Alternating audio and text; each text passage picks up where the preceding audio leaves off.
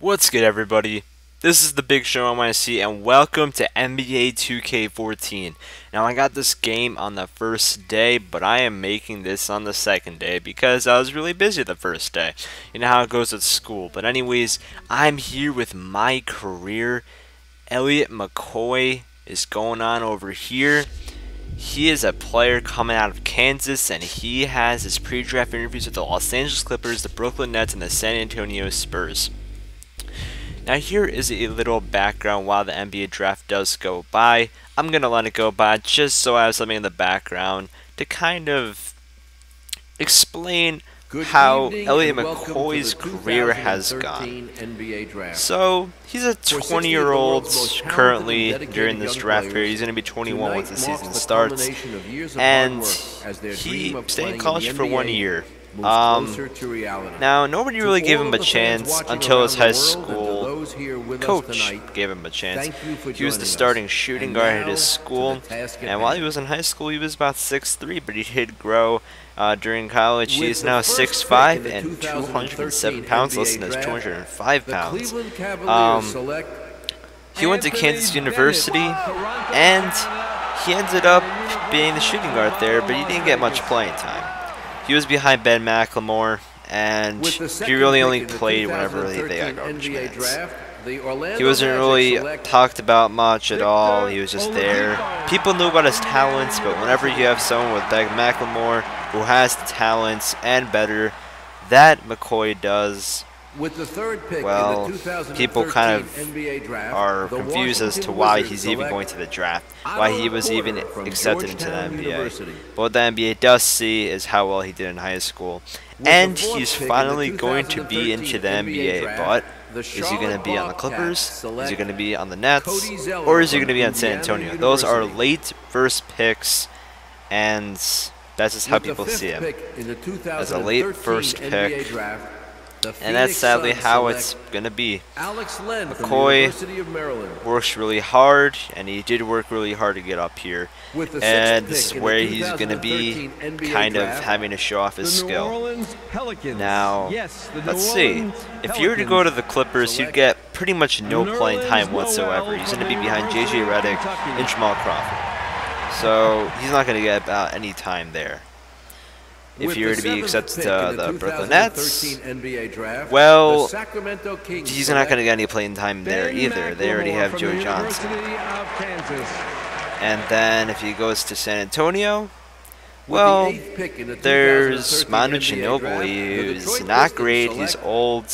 And at this point, the Spurs, you know, they always find a way to have winning seasons, but their shooting guards aren't really the best. I mean, you could put Danny Green in the shooting guard, but he's more of a small forward, and Kawhi Leonard plays small forward. So he's more of the sixth man on the team, unless you want to move him to shooting guard and move Kawhi Leonard to small forward, or vice versa, of course. But yeah, I'm going to speed it up over here once CJ McCollum does get picked by the Portland Trail Blazers. So I'm sorry if the kind of speed up voice, music, volume, whatever you want to call it, sounds kind of weird, but I just want to speed up through these picks until maybe one of my picks go through. But yeah, he was expected to go as a late first rounder and maybe even an early second rounder, but after seeing these pre-draft people, he's kind of getting happy. He's kind of being like, wow, I'm not going to be a second rounder, because he did not do well in the rookie showcase at all, where the prospects go to play. And that's where you got to see whether they're going to be great or not. And as you can tell, McCoy didn't really get that much playing time, and he didn't get much playing time in college either. So that was a big game, and he did not get much time. He didn't even get the start. And of course, whenever he did come in, he had to go against none other than Ben McLemore. But over here, sorry about that, the Clippers do select Reggie Bullock. You see, more than likely McCoy trash-talked both Nets and the Clippers, saying, I do not want to sit my ass on this bench. So, with the 28th pick, is the San Antonio Spurs going to select McCoy or the Nuggets? No, the Nuggets go with Rudy Gobert. Now, with the 20th pick, will the Spurs select McCoy? The San Antonio Spurs select the 20-year-old shooting guard. Yes, sir, they do. Kansas. Elliot McCoy is now a San Antonio Spur, and he is excited.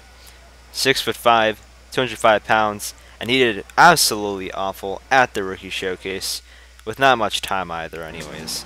Yeah, baby, this is where it all starts. Let's get out there and ball. So here he is at his first game. He is coming off the bench as the 12th man.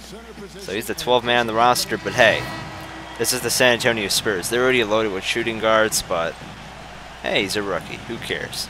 So over here is his first time to play. McCoy has the ball. McCoy's dribbling around. Jared Bayless on him. And he's trying to find someone. He gets a screen, but he kind of avoids the screen in ways.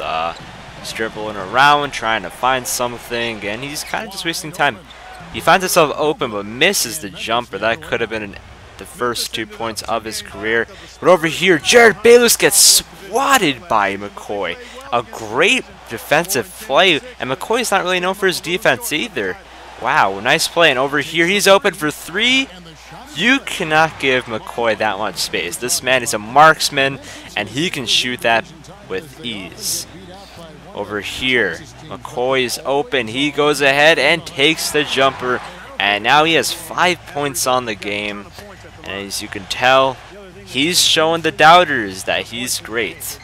Over here's just a three. Nice shot, but he just misses. Goes around the rim, and yeah. Over here's the fourth quarter. McCoy, kind of used to it by now, not getting playing time, but he's hoping to get playing time soon. He gets the jumper over here, and he makes it. 7 points from McCoy, and he likes to attempt shots a lot, and that's what people do not like to see from him. Over here, he plays okay defense, but it's Mike Miller going to the post. You're not going to expect him to throw it down or anything.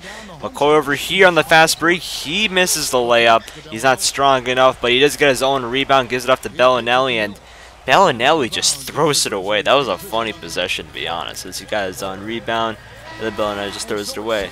But anyways, the San Antonio Spurs destroy the Memphis Grizzlies on opening day, and that is about it. Here are his stats: 9 minutes, 7 points, 1 rebound, no assists, no steals, 1 block, and he shot 38%. Anyways, thank you all for watching, and I'll see you all later.